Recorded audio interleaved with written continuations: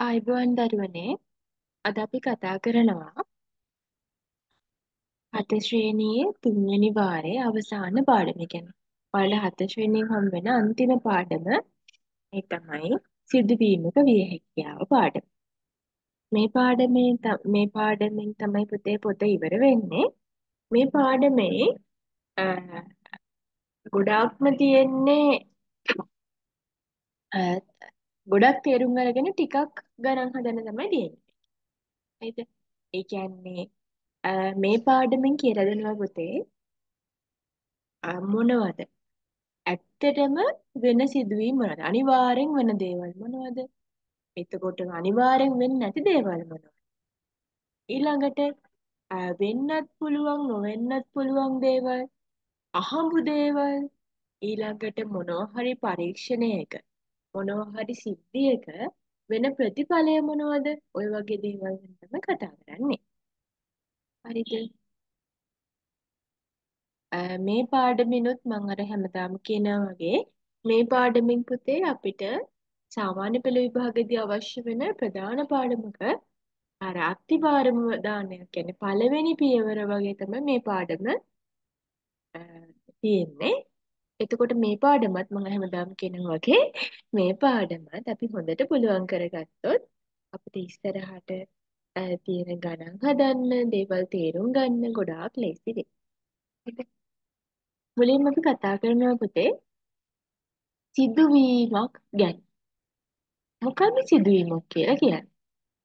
සිදුවීමක් කියලා කියන්නේ මොනවා හරි වෙන දෙයක්. කියන්නේ උදාහරණයක් විදිහට ඔන්න කියන්නේ ওই සිදුවීමක එක දෙල් කියන අපිට. ගලක් උස්සලා අතෑරියට පස්සේ මොකද වෙන්නේ? මොකද වෙන්නේ කියන්නේ ගලක් උස්සලා අතෑරියට පස්සේ බිමට වැටෙන එක. ඒක සිදුවීම. ඔයා කුණු කුරකින් කළු ලෑල්ලේ ලිවීම. ඒක සිදුවීම. ඊළඟට ඉර බස්නාහිරින් උදා වීම. එක සිදුවීමක්. ඔය වගේ සිදුවීම් 10ක් දීලා තියෙනවා. හරිද? ඊට පස්සේ මේකෙන් වෙන්න පුළුවන් දේවල් මොනවද?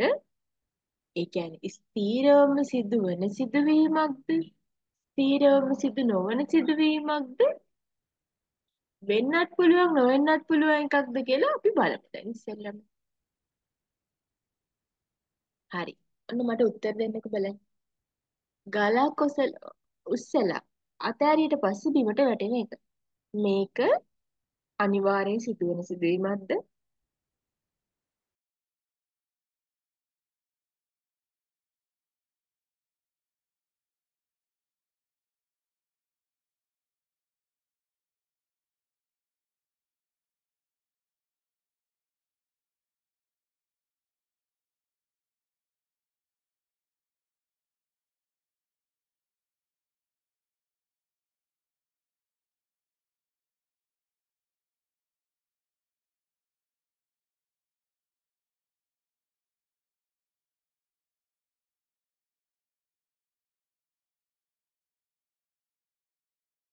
ඔව් මේක අනිවාර්යෙන් සිදුවෙන සිදුවීමක් නේද?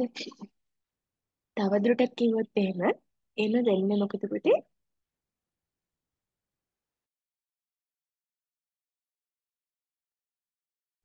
ගලක් උස්සලා අතෑරියට පස්සේ බිම වැටෙන්නේ ගුරුත්වාකර්ෂණ බලය නිසා. ඔයාලා එක්ක ඉගෙනගෙන නැති නැත්තම් ඉස්සරහට එක ඉගෙන ගන්න. ඊළඟට ඉර බස්නාහිරින් උදා වීම. මේ ගැන මොකද්ද කියන්න පුළුවන්?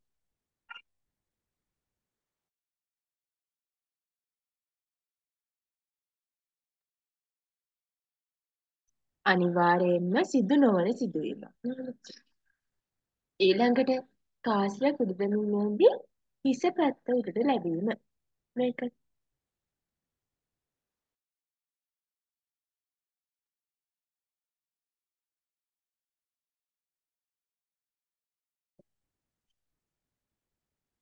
හරිද? අ, කාසියක වැටෙන්න පුළුවන් පැති දෙකක් තියෙනවනේ. එතකොට මේක වෙන්නත් පුළුවන් නොවෙන්නත් පුළුවන්. ඊළඟට පුතේ ගණිත පොතක ඊළඟට පෙරලෙන පිටු අංකය පූර්ණ සංඛ්‍යාවක් වේ. අපි දන්නවා ගණන් පොතේ තියෙන පිටු හැම එකම ගාලා තියෙන පූර්ණ සංඛ්‍යානේ. එතකොට පොතේ පිටු අංකය. එතකොට ඕකෙන් එතකොට මොකද්ද කියන්න තියෙන්නේ? ඒක අනිවාර්යයෙන්ම සිදුවන සිදුවීම. අන්න ඒ වගේ අපිට සිදුවීමක ඒක අනිවාර්යයෙන්ම ඒකට ස්ථීරවම සිදුවන සිදුවීමක්ද? ඒක ලියන්න නේම ස්ථීරවම සිදුවන සිදුවීමකි. ස්ථීරවම සිදු නොවන සිදුවීමකි. නැත්නම් සිදුවීම හෝ නොවීම නිශ්චිතව ප්‍රකාශ කළ නොහැක. අන්න ඒ වගේ අපිට වෙන් කරගන්න පුළුවන් සිදුවීමක් දැක්කට පස්සේ. අර සමහර සිදුවීම් තිබ්බ නේද පුතේ? ඒවා ස්ථීරවම සිදුවන සිදුවීමක්ද ස්ථීරවම සිදු නොවන සිදුවීමක්ද කියලා අපිට හරියට කියන්න බෑ. එතකොට ඒක වෙන්නත් පුළුවන් නොවෙන්නත් පුළුවන්. ඒවට කියනවා අපි අහඹු සිදුවීම් කියලා. හරිද? දැන් පාඩමේ මාතෘකාව ලියාගන්න සිදුවීම් වර්ග තුනකි. සිදුවීම් වර්ග තුනකි. පළවෙනි එක තමයි ස්ථීරවම සිදුවන සිදුවීම්. ස්ථීරවම සිදුවන සිදුවීම්. දෙවෙනි එක තමයි ස්ථීරවම සිදු නොවන සිදුවීම්. ස්ථීරවම සිදු නොවන සිදුවීම්. හරිද? තුන්වෙනි එක තමයි අහඹු සිදුවීම්.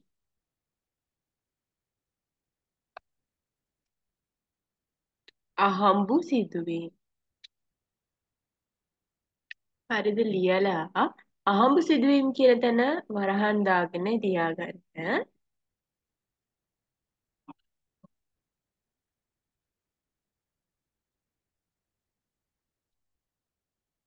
සිදුවීම හෝ සිදු නොවීම අහඹු සිදුවීම් කියලා කියන්නේ මොකක්ද කියලා අපි ලියාගන්න ගමන් එන්නේ සිදුවීම හෝ සිදු නොවීම නිශ්චිතව ප්‍රකාශ කළ නොහැකි සිදුවීම හෝ සිදු නොවීම නිශ්චිතව ප්‍රකාශ කළ නොහැකි නිශ්චිතව ප්‍රකාශ කළ නොහැකි සිදුවීම්ය.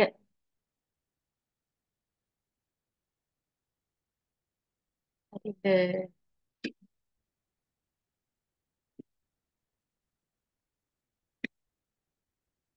දැන් පුතේ වීඩියෝ එක චුට්ටක් ස්ටොප් කරලා 29.1 අභ්‍යාසය හදන්න ගන්න. හදලා ඉවර වෙලා තමයි මේක ප්ලේ කරන්න. දැන් මම උත්තර ටික කියන්න. ඒ විදිහව කරලා තියෙනවා. වීඩියෝ එක ස්ටොප් කරලා කරන්න පටන් ගන්න.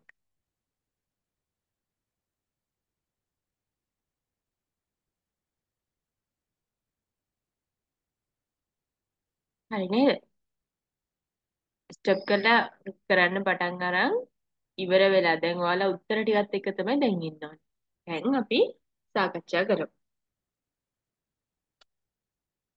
අපිට කියනවා මෙන්න මේ සිදුවීම ස්ථිරවම සිදුවෙන එකක්ද සිදු නොවන එකක්ද අහඹු සිදුවීමක්ද කියලා ලියන්න කියනවා.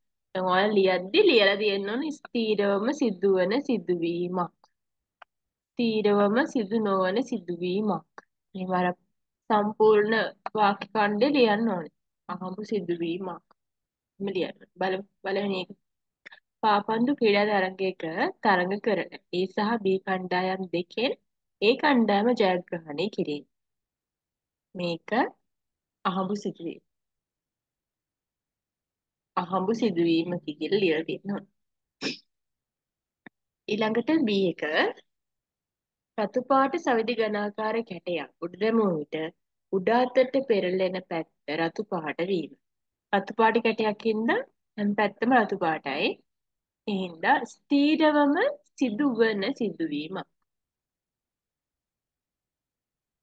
ඊළඟට C එක සුදු පාට බෝල පහක් පමණක් ඇති බෑගයට අත දමා ගත් බෝලය කළු පාට එකක් වේවි. මේක වෙන්න බැරි එකක්. ස්ථිරවම සිදු නොවන සිදුවීම. ඊළඟට ඩී කොටස. බස් නැවතුමක නවතින බසයකින් ඊළඟට බසින මගියා කාන්තාවක් වීම. මේක අහඹු සිදුවීම. ඊළඟට ඊ එක පැතිවල 1 2 3 4 5 සහ 6 ලකුණු කරන ලද සවිදි ධාතු කැටයක් උඩ දැමුවට ලැබෙන උඩට හැරි වෙන්න පැත්තේ අංකය 5 වීම. මේක අහඹු සිදුවීම. ඊළඟට අඹ තිබෙන අඹ ගසකට ගැසූ ගලක් අඹ ගෙඩියක වැදී. ඒකත් අහඹු සිදුවීම. ජලය මතට දැමූ ලී කැබැල්ලක් ජලය මත පාවීම. මේක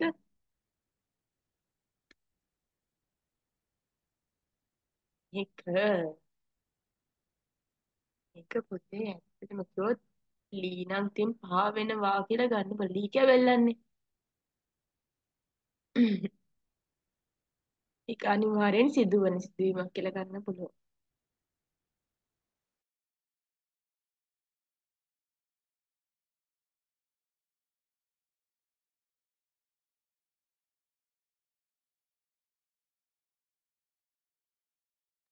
ඊළඟට අවුරුදු 13න් පහළ මේක ගැන පොඩි ප්‍රශ්නයක් තියෙනවා මේ අර ගන්න ලී වර්ගය අනුව ආවෙනවද නැද්ද කියන එක රඳා පවතින වර්තම කතාව කිව්වා.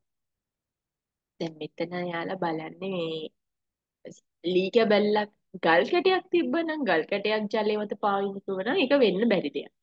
ඕක අනිවාර්යයෙන්ම සිදුවෙන සිදුවීමක් කියන එකට ගන්න පුළුවන්. සමහර ළමයින්ට කියන්න පුළුවන් ඕක හම්බු සිදුවීමක් කියලා. ඒ උත්තරේ විභාගයේ දික්කදී හරි වෙන්න පුළුවන්. අය අර මේක අපි ගමු වෙන අනිවාර්යෙන් වෙන දෙයක් කියලා. හරිද? ඊළඟට අවුරුදු 13න් පහළ තරගයකට සහභාගී වන වයසින් අඩුම තරගකරු පළමු ස්ථානයට පැමිණීම වෙන්න පුළුවන්. දැන් අපි ඒකට අහඹු සිදුවීමක් කියලා කියමු. චතුරි මේ වර්ෂයේදී 7 ශ්‍රේණියේ වර්ෂ අවසාන විභාගයේදී ගණිත විෂයට 75ට වැඩියෙන් ගන්න අයෙකු වීම. ඒකත් අහඹු සිදුවීම. වෙන්නත් පුළුවන් වෙන්නත් පුළුවන්. අර බලන්නේ අනිවාර්යෙන් වෙන දෙයක් නම් ඒක අනිවාර්යෙන්ම සිදුවන ස්ථීරවම සිදුවන සිදුවීමක් කියලා ගන්න පුළුවන්. ෂුවර් නෑනේ එන්නත් පුළුවන් නොවෙන්නත් පුළුවන් අර දෙපැත්තක් තියෙනවා නම් දෙපැත්තක් හෝ ඊට වැඩි පැති ගහක් තියෙනවා නම් මේක අහඹු සිදුවීමක් කියලා ගන්න. ඊළඟට දෙවෙනි ප්‍රශ්නයක් කරලා තියෙන එක කරලා නැත්තම් කරන්න. කරලා ඉවර වෙලා මේ වීඩියෝ එක ඉතුරු ටික ප්ලේ කරන්න. හරිද? සිසුන් 700ක් සිටින පාසලක ශිෂ්‍ය නායකකමට යෝජනා කර ඇති අරවින්ද හා සුරංග අතුරින් එක් අයෙකු තෝරා ගැනීම සඳහා සියලු සිසුන් නිවැරදිව ඡන්දය ප්‍රකාශ කරනවා. ඡන්දයකින් සිදු කරනු ලැබේ. ඊළඟට අහනවා අරවින්ද ශිෂ්‍ය නායකයා ලෙස පත්වීමට ඔහු ගත යුතු අවම ඡන්ද සංඛ්‍යාව සර්. ඡන්දෙත් එක්ක අද ඡන්දෙ තිබ්බා නේද? මේ ඡන්දෙත් එක තමයි මේ වහලා තියෙන්නේ. අපි ඉන්න තව මේක අපිට සමීප වෙනවා නේද? ළමයි ඔක්කොම 700ක් ඉන්න පුතේ. හරි. හිතන්න මේ 700 sorry 700 අරවින්දගේ යාළුවොත් ඉන්නවා. ඊළඟට සුරංගගේ යාළුවොත් ඉන්න මේ 700. ගොඩාක් අරවින්දගේ හොඳ යාළුවෝ ඉන්න සුරංගගේ හොඳ යාළුවෝ ඉන්නවා. මෙයාලට කැමති කට්ටිය ඉන්නවා. ඒ කියන්නේ එයාලගේ වැඩවලට එයාටගේ තියෙන නායකත්ව ලක්ෂණ වලට කැමති කට්ටිය ඉන්නවනේ. එතකොට මේ ළමයි 700 අපි හිතමු දෙන්නටම සමාන ඡන්ද ගණනක් ආවා. දෙන්නටම කැමති කට්ටිය සමානයි. එතකොට දෙන්නටම සමානයි නම් ඡන්ද සංඛ්‍යාව එහෙනම් එන්න ඕනි කීයේ කියද පුතේ? 700න් භාගය. කියන්නේ 350 බැගින්නේ. 350ක් අරවින්දට 350ක්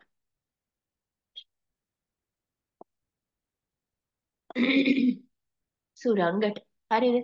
එතකොට දැන් අපෙන් අහන්නේ දැන් මෙහෙම આવොත් එහෙම දෙන්නම සමාන ලකුණු වරන් තියෙන. සමාන ඡන්ද ගණනක් කරන් තියෙන.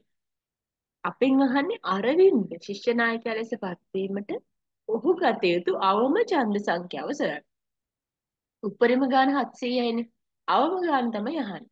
350 එන්න බෑ. 350 වුත් එහෙම ඒක මොකද්ද ජය අර මැච් එක ඩ්‍රෝ වෙනවා කියලා කියන්නේ. ජය පරාජයකින් තොරව අවසන් වෙනවා. එහෙනම් 300 වඩා එකක් හරි වැඩි වෙනවා. එතකොට අරවින්දට આવොත් එimhe 351ක්. එතකොට සුරංගට එන්න පුළුවන් 351 කඩ වුණාට පස්සේ 349. එතකොට නෙපති 700 එතකොට එන්න පුළුවන් අවම ගාන මෙන්න මේක 351.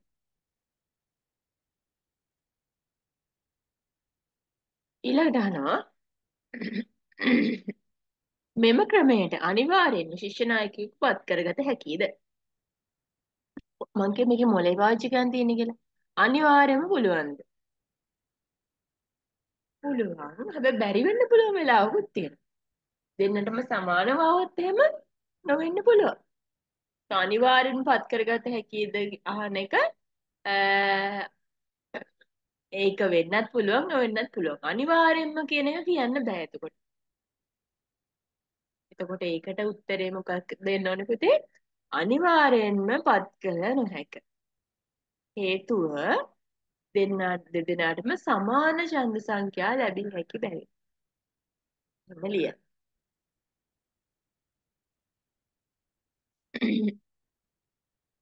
ඊළඟට සෝරි පුතේ මට මේ හෙම්බිරිසාවෙම ටිකක් තියෙනවා. මං හිතනවා මං කියනවා පැහැදිලි ඇති කියලා. හරි. දැන් බලන්න. ධාතු කැටයක් මුහුණත් 1 2 3 4 5 6 ලෙස අංක කර ඇත. ධාතු කැටයේ එක්වරක් ගොඩ දමන ලදී. පහත දී ඇති එක් එක් සිදුවීම ස්ථිර වශයෙන් සිදු වන සිදුවීමක්ද ස්ථිරව සිදු නොවන සිදුවීමක්ද ආම් සිදුවීමක්ද යන්න සඳහන් කරන්න. ලැබෙන සංඛ්‍යාව 8 වීම. මෙන්න බෑනේ පුතේ. 6නේ තියෙන පුළුවන් වැඩිම එක. එතකොට ඒක අනිවාර්යෙන්ම කම්මැලිකමට නිකන් ලියන්න එපා. ලියන්න ඕන ස්ථිරවම සිදු නොවන සිදුවීමකි. ලැබෙන සංඛ්‍යාව ඉරට්ට සංඛ්‍යාවක් වීම. අහඹු සිදුවීම. ලැබෙන සංඛ්‍යාව 4 වීම. අහඹු සිදුවීම. ලැබෙන සංඛ්‍යාව 7ට අඩු සංඛ්‍යාවක් වීම. අනිවාර්යෙන් වෙනවනේ. ස්ථිරවම සිදුවන සිදුවීම.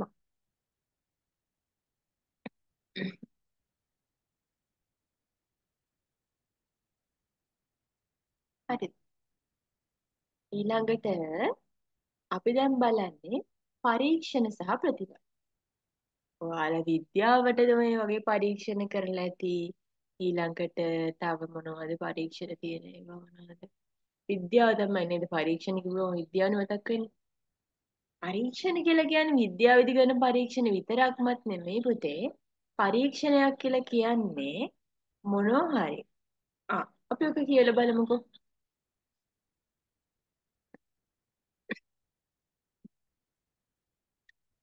බස් නැවතුමක නවතින බස් රථයකින් පළමු බසින මගියා කාන්තාවක් වීම අහඹු සිදුවීමකි. බලන්න වෙනතට ඔයාලට කියලා කියන්නේ නේද? මම්ම කියනවා. හරි. එයට හේතුව පළමුව බසින මගියා කාන්තාවක වීමට හෝ පුරුෂයෙකු වීමට හෝ ඇති හැකියාවයි. එයින් කවර සිදුවීම වේදැයි සිදුවීමට පෙර අපට නිශ්චිතවම කිව නොහැකිය. ප්‍රතිඵල වන්නේ එම මගියා කාන්තාවක් වීම හෝ පුරුෂයෙකු වීමයි.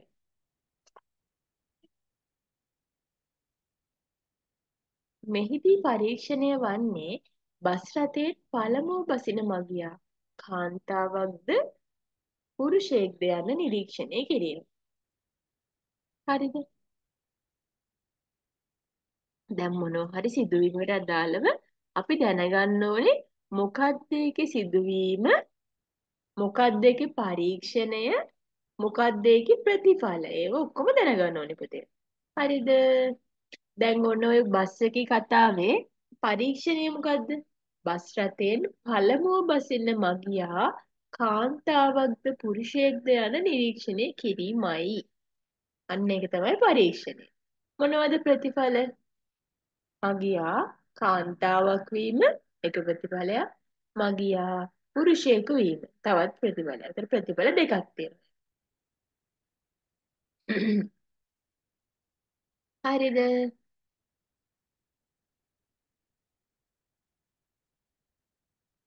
ඊළඟට ගලක් ඔසවා අතෑරියට පස්සේ බිමට වැටීම කියන එක ඒක තමයි සිදුවීම. ඒකේ පරීක්ෂණය මොකක්ද? ගලක් ඒ කියන්නේ පරීක්ෂණය අපි කරන එක මොකද්ද? අපි මොකද්ද ඕකෙන් බලාපොරොත්තු වෙන්නේ? ගලක් බිමට අතෑරලා ඒක නිරීක්ෂණය කිරීම. හරිද? ඔන්න පුතේ ඔන්න මම කියනවා මතක තියාගන්න වැදගත් දෙයක්. පරීක්ෂණයකදී නිරීක්ෂණය කිරීමයි වගේ කැලලක් තියෙනවා නම් ඒක තමයි පරීක්ෂණය වෙන්නේ. මොකක්ද ඒ කිව්වේ? ඒ කියන්නේ පරීක්ෂණයක් නම් ඒකෙදි වෙන්නේ නිරීක්ෂණයක් කිරීම. අර අපි මොකක් හරි දෙයක් කරලා ඒක නිරීක්ෂණය කරනවා. අන්න ඒක තමයි පරීක්ෂණයකදී වෙන්නේ. එතකොට ගලක් ඔසවා අතට බිමට වැටීම කියන එක සිදුවීමක්. ඒක පරීක්ෂණයක් විදිහට ලියන්න නම් ගලක් ඔසවා බිම අතහැර එය නිරීක්ෂණය කිරීම. එතකොට ඒ ප්‍රතිඵලය තමයි බිමට වැටීම. ගල්ල බිමට වැටීම එක ප්‍රතිඵලයක් තියෙනවා. එක ප්‍රතිඵලයක් තියෙනවා නම් ඒක හම්බ එකක් නෙමෙයි අනිවාර්යෙන්ම සිදුවෙන එකක් හෝ සිදුවෙන්නේ නැති එකක්. අනිවාර්යෙන්ම සිදුවෙන සිදුවීමක නිශ්චිතවම සිදුවන සිදුවීමකි. නැත්නම් ස්ථිරවම සිදුවන සිදුවීමකි. හෝ ස්ථිරවම සිදු නොවන සිදුවීමක් තමයි එන්නේ. හම්බ එකක් කරන ප්‍රතිඵල එකකට වඩා එනවා.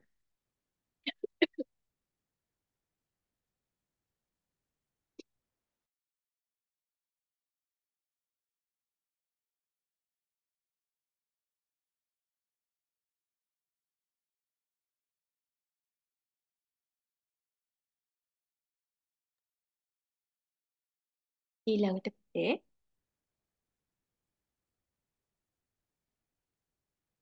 මේක කියවන්න බලන්න.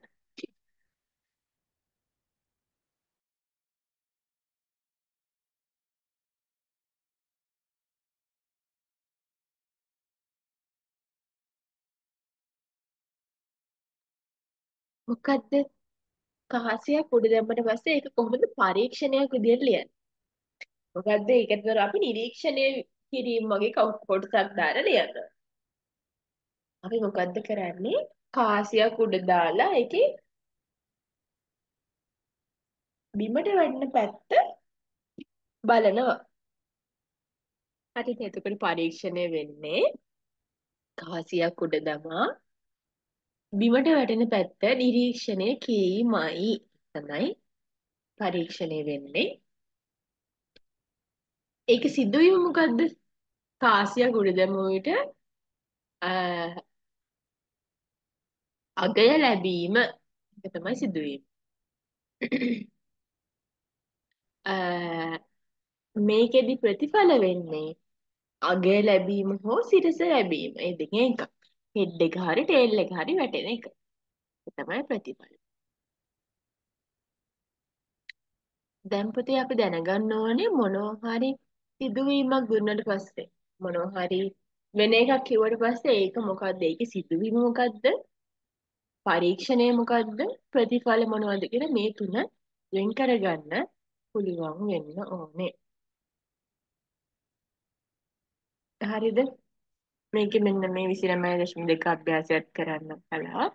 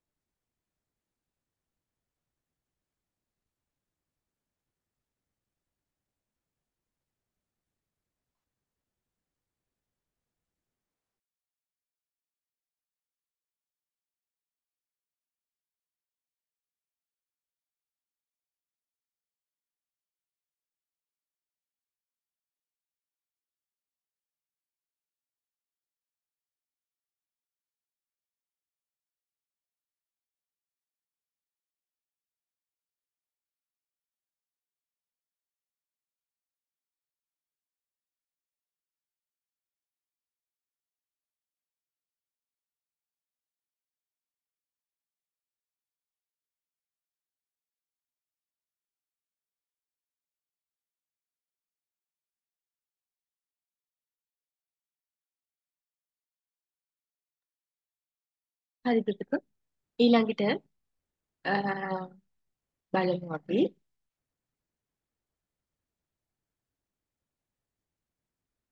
දැන් ඔන්න අපි මොනවා හරි සිදුවීමක පරීක්ෂණයක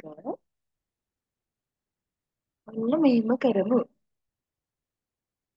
පොඩි ක්‍රියාකාරකමක් මේක කරන්න පුතේ. පොඩි දොඩක් මං කියන්නේ. ලියා ගන්න.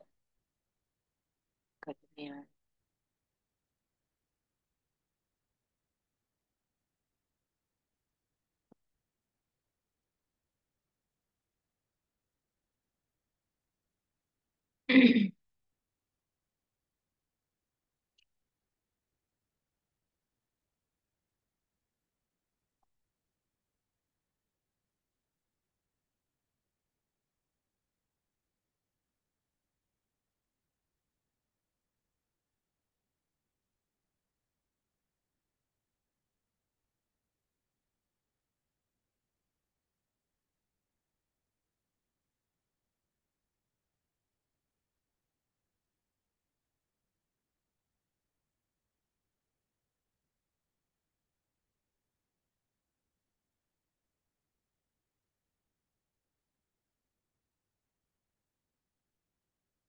හරි පොඩි ක්‍රියාකාරකමක් නේ.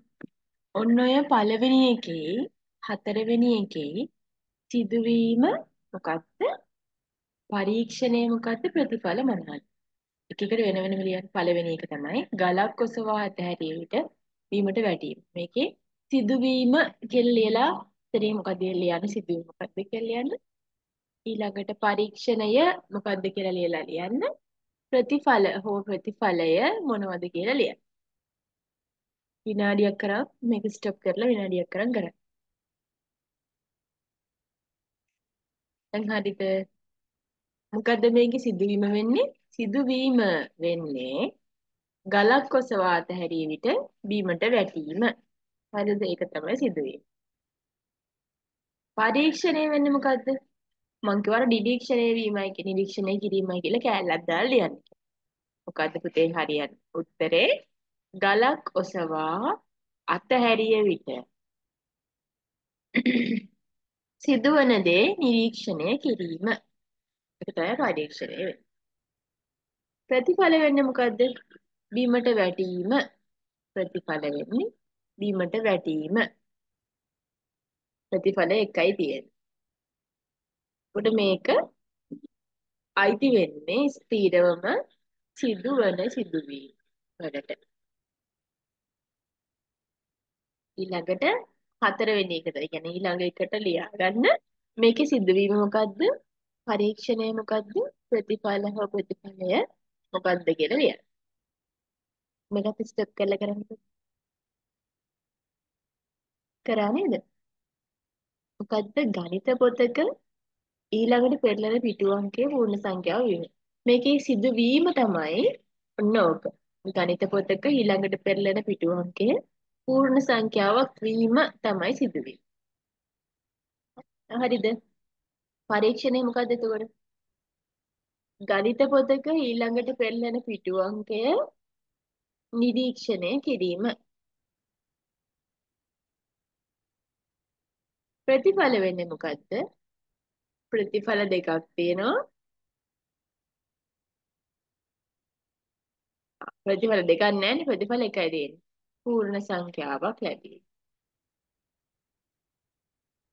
මේකද අනිවාර්යෙන් සිදුවෙන සිදුවීම. ඊළඟ පුතේ තව එකක් ලියා ගන්න. මෙන්න මේකේ සවිදි ධාතු කැඩේ සෝරි අපි සවිදි කියලා ලියන්න ඕනේ මෙහෙමයි. ඇත්තටම ධාතු කැටයක් ගැන කියනකොට කාසියක් ගැන විතරත් එහෙමයි. අර අපි පාවිච්චි කරන කාසිය ඒක එක පැත්තක් වැඩිපුර වැටෙන්න බෑ. ඒ කියන්නේ අර ඒකේ දෙපැත්තම වැටෙන්න පුළුවන් හැකියාව සමානයි. ඒ කියන්නේ තවත් විදිහකට කියනවා නම් ඒක එක පැත්තකට බර වෙච්ච කාසියක් වෙන්න බෑ. ධාතු කැටයත් එහෙමයි. ඒකේ ඕනම පැත්තක් ලැබෙන්න තියෙන ඉඩකඩ සමාන වෙනවා. එතකොට අපි දැන් මේ එක ගානක් ලියා ගන්න ගානක් ක්‍රියාකාරකමක් ලියා ගන්න. මොකද්ද මේකේ සිදුවීම? ඊළඟට මොකද්ද ඒකේ නීතිය? ප්‍රතිඵලය මොකද්ද? පරීක්ෂණය මොකද්ද? ඔය ටික ලියන්න.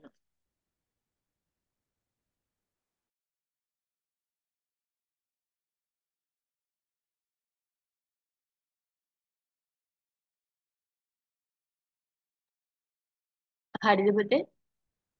මොකද්ද? මම ගන්න තමයි ධාතු කැටයක ධාතු කැටයක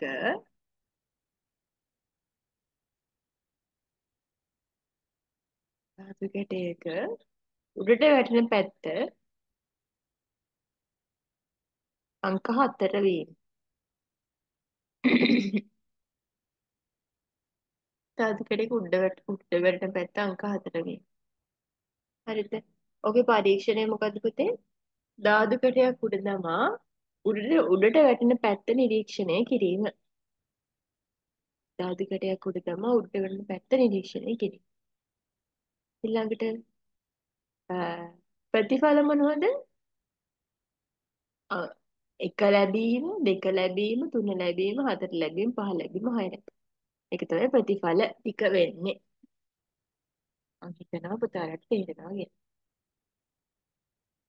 ප්‍රශ්න තියෙනවා නම් ක්ලාස් එකේදී අහන්න.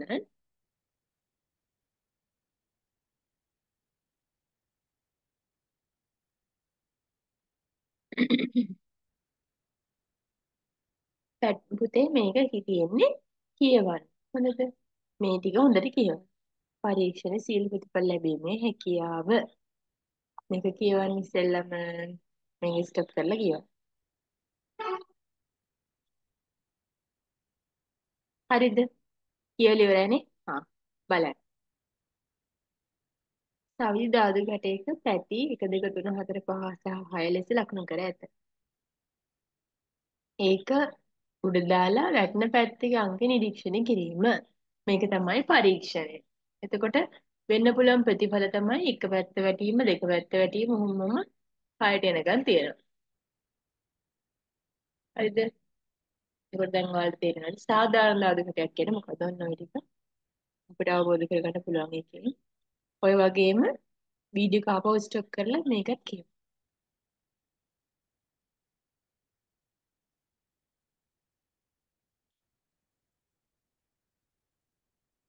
හරි නේද?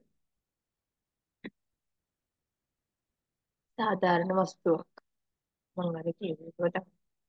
ආයිත් වීඩියෝ එක නවත්තන්න කියවන්න.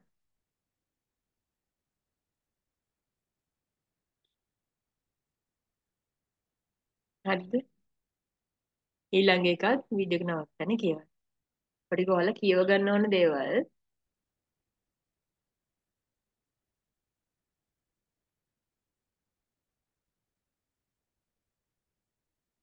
හරිද? කියවල ඉවර නම් මෙහෙම ලියා ගන්න. යම් පරීක්ෂණයකදී කිසියම් පරීක්ෂණයකදී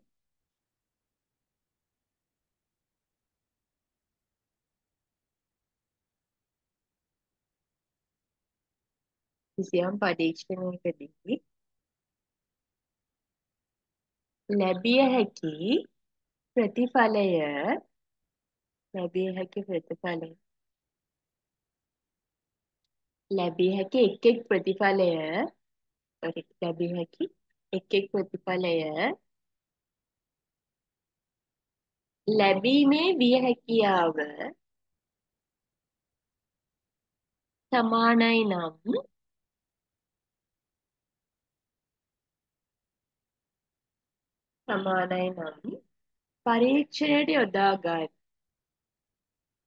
පරීක්ෂණයට යොදාගත් වස්තුව සාධාරණ වස්තුවක් ලෙස හැඳින්වේ.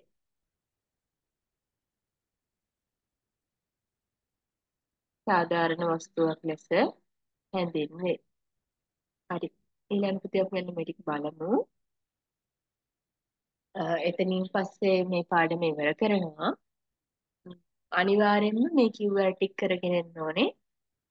ඒ කියන්නේ පාඩම මං කිව්ව විදිහට අභ්‍යාස කර කර කරලා තියෙන්න ඕනේ. ලබන සතියේ පන්තියට එන්න කලින් මට මේ ටික ලියලා ඉවරයක් කරලා එවන්න ඕනේ.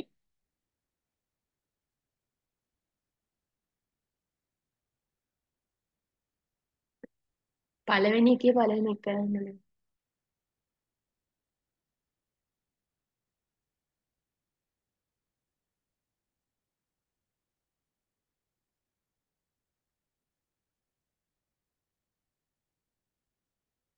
හරිද? පළවෙනි එකේ පළවෙනි එක බිංදුව ඉඳන් 9 විදියට බවරේ කරකවලා තියනවලු බිම නතර වෙන අංකය නිරීක්ෂණය කරනවලු. මොකද්ද ඔයාලා හිතන්නේ? ඕක සාධාරණ වස්තුවද සාධාරණ නොවන වස්තුවද?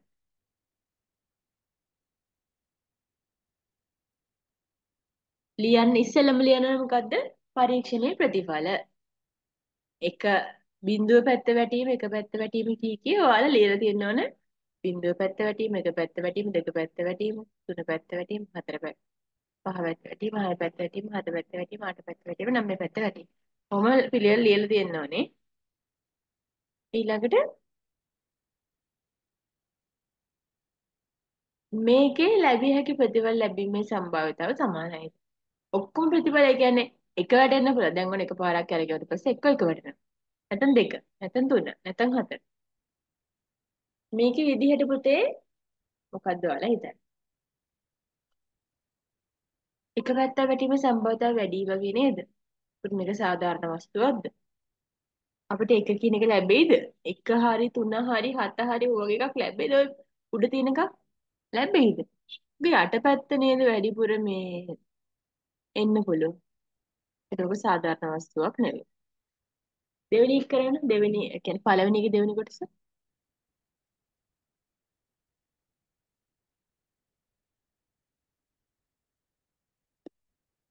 මේකේ ලැබිය හැකි සියලුම ප්‍රතිඵල මුලින් ලියන්න ඕනේ. එක ලැබීම දෙක ලැබීම කීකෙන් අට වෙනකන් ලියන්න ඒ ටික.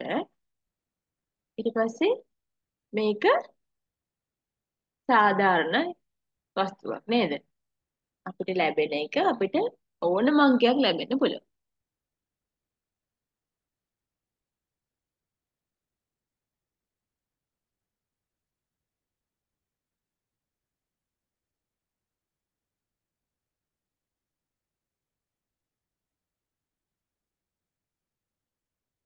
හරිද?